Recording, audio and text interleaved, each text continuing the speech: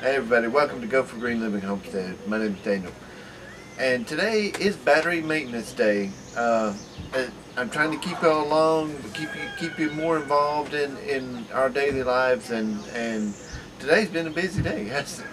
So, but today we're going to go ahead and check the water level and the voltages and everything on these batteries and see how they're doing, and I'm going to take you all along with me.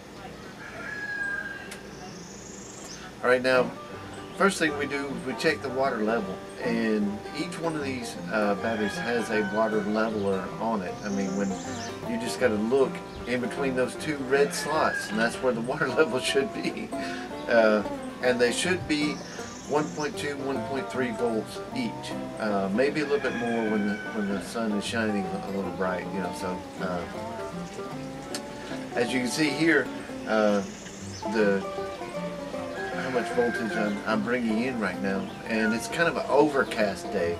There's not a lot of sun out here today. There's a lot of big clouds, but there's still a little bit. They're still charging, and everything's running smooth. My inverter is running smooth, so I'm real happy with my system and the way it's running. But we just want to take care of our batteries, so we're going to sit here and we're going to fill up all these batteries, and I might just fast forward that part for you so you don't have to sit there and watch, you know, every single detail of me filling up these batteries, but especially when I probably blocked the view of most of them.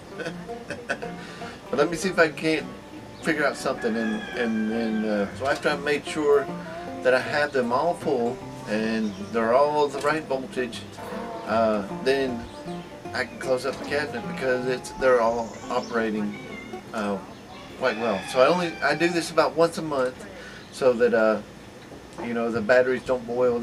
I'm sending so much electricity, so much voltage to these batteries because I charge them hard, and I can use them all the way down to zero. So they're pretty awesome batteries, if you ask me. So anyway, guys, I hope you enjoyed this battery maintenance. It has to be done, you know, once a month if you're smart.